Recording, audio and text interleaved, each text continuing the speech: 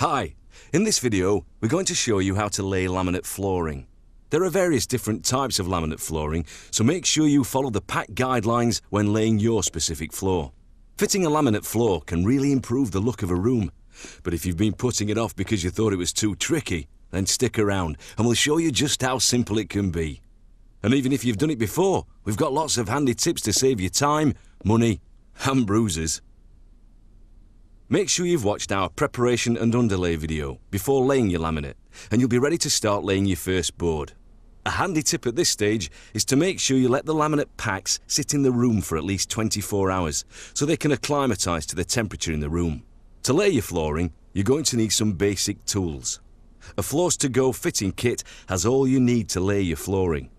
Otherwise, you'll need a rubber mallet, a pencil, a tape measure, safety goggles, a dust mask, knee pads, spacers, a pull bar, a drill, wooden drill bits, and either a saw, a jigsaw, or a guillotine, depending on how you're going to cut your flooring. We're good to go. So let's start fitting. Get your first piece out and check it over. It's a good idea to do this for every piece as you go.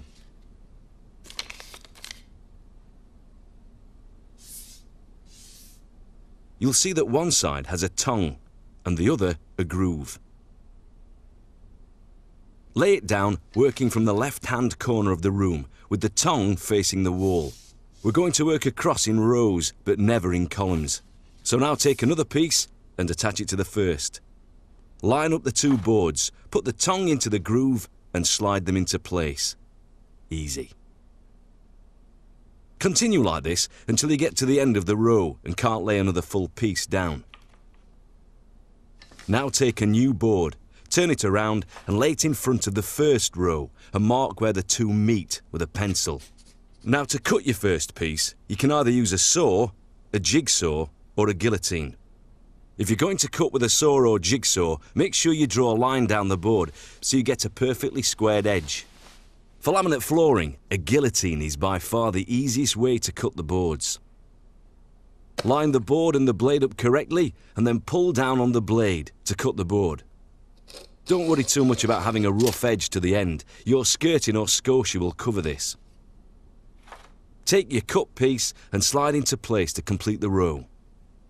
Now for the spaces, and use about 2 for every piece of laminate. These will make sure there's an adequate gap around the floor for it to expand and contract. Because we began row 1 with a full piece, we don't want to do the same for this row, because the joints will match up, creating weak spots, and the pattern can look wrong. So the best way is to cut the first board of row 2, 2/3 the length of a full board, just like this. Now we can lay this piece down. Insert the tongue into the groove at an angle, then push flat to the floor. Easy. Next, take a full-length piece and put it at an angle into the corner between rows 1 and 2. Push down until it's laying flat. And then with a rubber mallet, secure the two ends. For the third row, cut the board to 1/3 of the length of a full board to give you nice, staggered joints. Keep working away from left to right, staggering the joints in thirds as you go. If you save your offcuts, these can come in handy for this.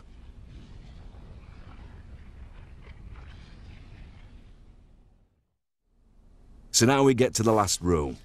Put the board you want to fit into position, measuring and removing any excess length as necessary.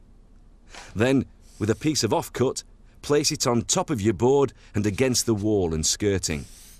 Draw a line on the board you want to fit, remembering to leave about 1 centimetre for the expansion gap. Again, remove any excess as necessary and fit your remaining flooring.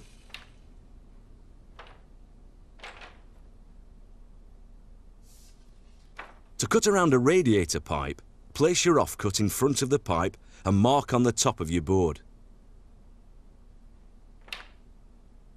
This mark is where the pipe will come to.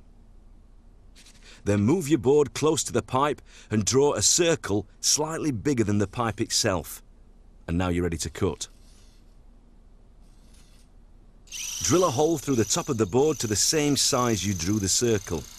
Then with the jigsaw, cut down the length of the board.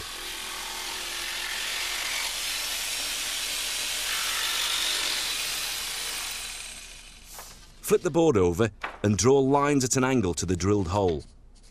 Cut along these lines with the jigsaw, remembering to keep the piece you cut out.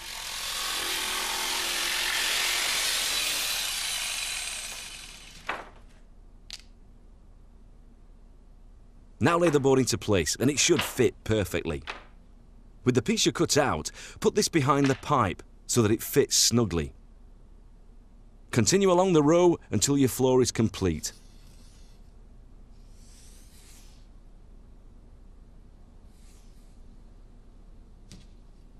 So that's it. All you need to do now is watch our How to Fit Skirting and Scotia video to find out how to finish it all off.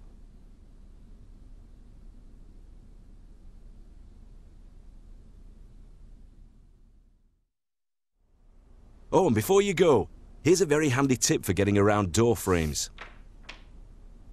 Get an offcut of the flooring and lay it flat on the floor next to the door surround. Lay a handsaw onto the piece of flooring and cut horizontally into the door surround until you can chisel it out. Alternatively, you can use an electric chisel, which is a lot easier. This technique gives you a great finish around doors.